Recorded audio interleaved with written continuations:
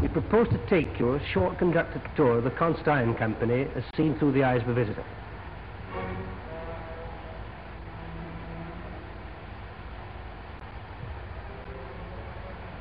Consett Iron Company Limited, registered in 1864, is the modern development of the Derwent and Consett Iron Company Limited, earlier the Derwent Iron Company, which was formed in 1840 to produce iron from local iron ore deposits, in conjunction with the several quantities of very high-grade coking coal underlying the area. The former have long since been exhausted, and for many years now the company has functioned on high-grade imported ores. The works, which at Consett covers an area of more than 650 acres, forms a completely integrated modern steelworks. We will begin our tour at the power station.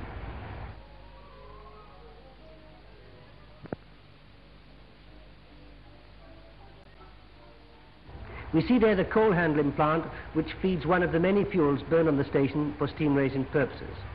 The quantity of coal used is normally 2,000 tons per week. The other byproduct fuels used are blast furnace gas and coke oven gas. Both these fuels are byproduct gaseous fuels from other parts of the steelworks. In the far distance, you see the mains which carry the blast furnace and coke oven gas to the boilers for steam raising purposes, and the mains in the foreground are the mains which carry the air made at the blowers to produce iron in the blast furnaces.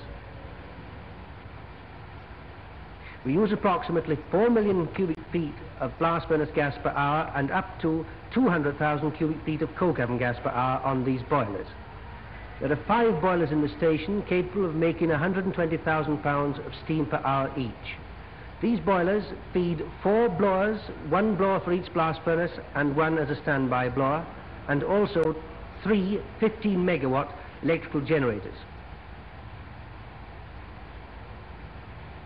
There's also a small blower which feeds air to the Bessemer plant.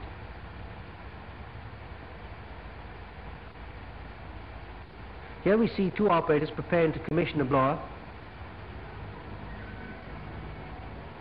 and signals from those controls will indicate to the blast furnace people that air is ready to proceed along to the blast furnace.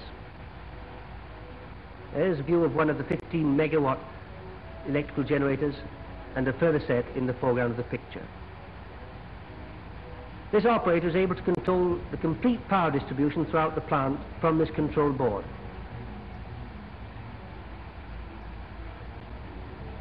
All the power requirements of the company are met by the power station. Ore from the blast furnaces comes from many parts of the world: Newfoundland, Venezuela, Labrador, Sweden, and French Equatorial Africa. It is brought to the Tyne by ship, and then by arrangement with the Tyne Commissioners, British Railways and the Consett Iron Company, it is hauled to Consett in special trains.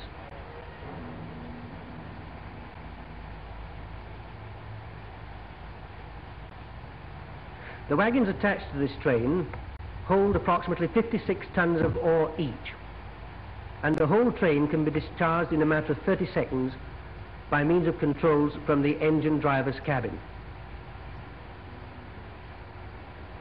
Once the train has been emptied, the doors are closed and the train goes back to Tyne Dock to collect further supplies of ore to be brought to Consett.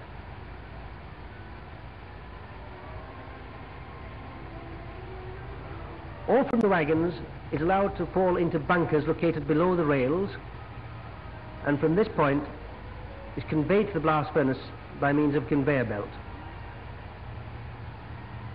We use approximately 35,000 tons of iron ore per week at Consett, and this ore is taken by conveyor belt to a stocking out yard.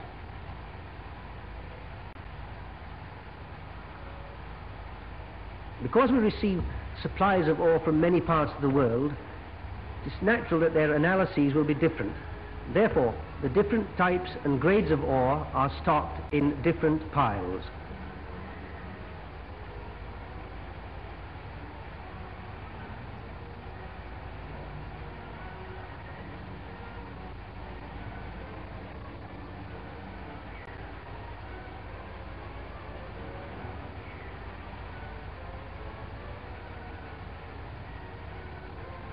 The ore from these different piles is transferred to a transfer car by means of this grab. The transfer car in turn places the ore in the bunker system located at the blast furnaces.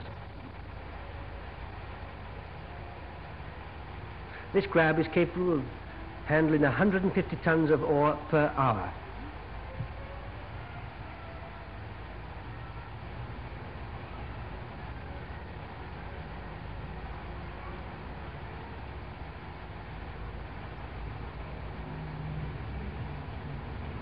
From the bunker system located at the blast furnaces, mixture of ore, coke and limestone is fed into a skip hoist.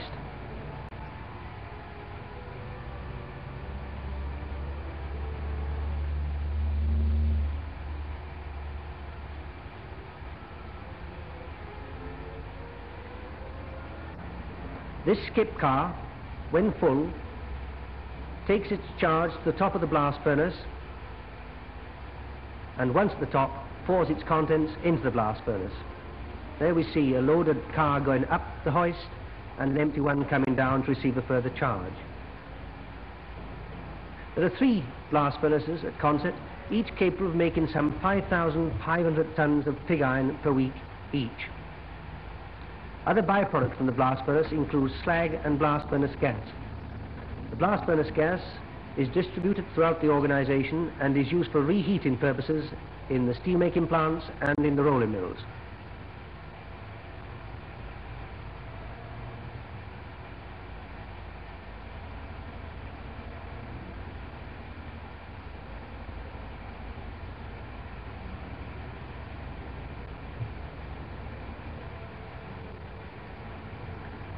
After a period of time, the blast furnace is prepared for tapping, and here we see 2 operators drilling a hole into the iron notch.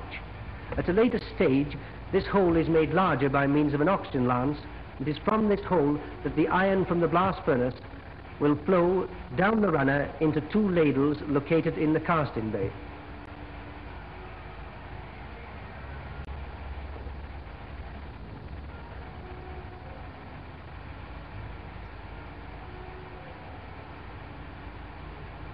Normally 125 tons of metal are cast at each tap, and the furnaces tap regularly every 4 hours.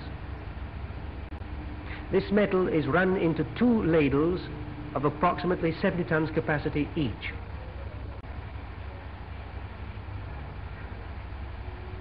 During the tapping of the furnace, samples are taken and sent to the laboratory for analysis, and this is to ensure the highest quality of iron being delivered to the melting shop for steelmaking purposes.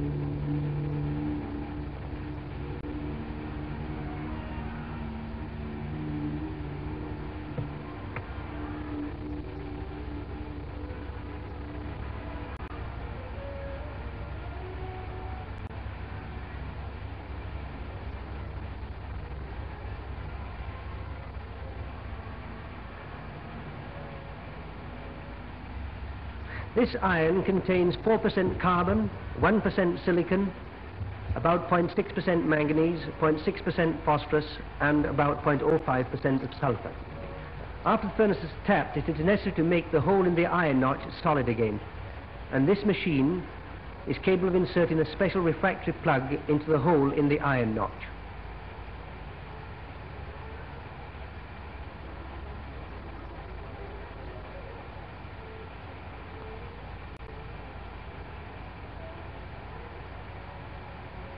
The molten iron from the blast furnaces is then transferred to the Bessemer plant, and here we see 2 ladles of molten iron arriving at the Bessemer plant.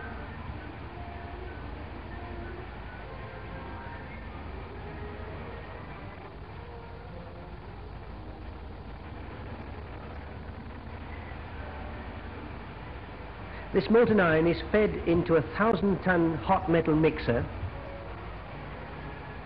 and from there is taken in 25-ton lots to be blown in the Bessemer converter.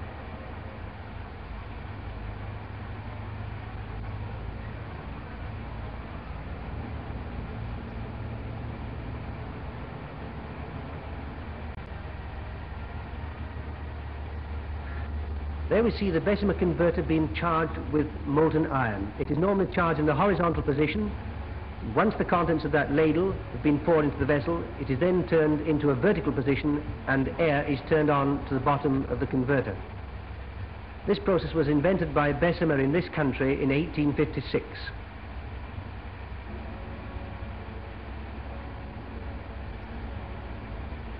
The air is now being turned onto the vessel, and the vessel will be shortly placed into the vertical position.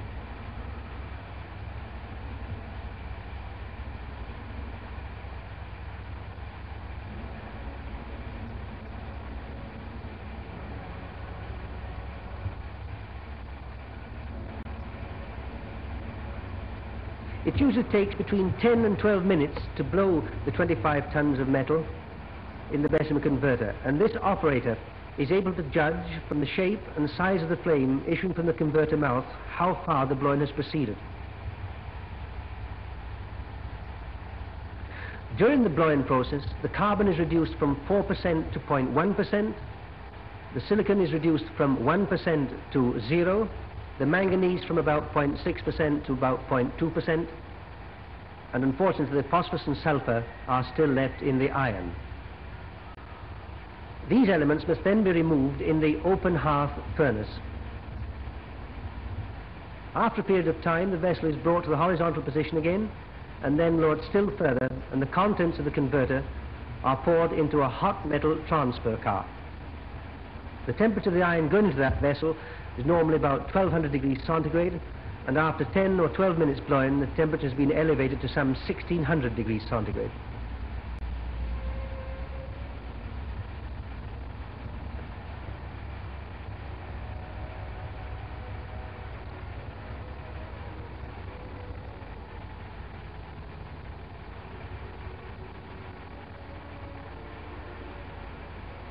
There the contents of that hot metal transfer car are being poured into the back of an open hearth furnace. It is in this furnace that further refining will be done to remove the remaining elements, phosphorus and sulfur. This system of working using hot metal is referred to as the duplex system. Other systems of making steel consist in using large proportions of scrap, and at Consett we normally use some 10,000 tons of scrap per week.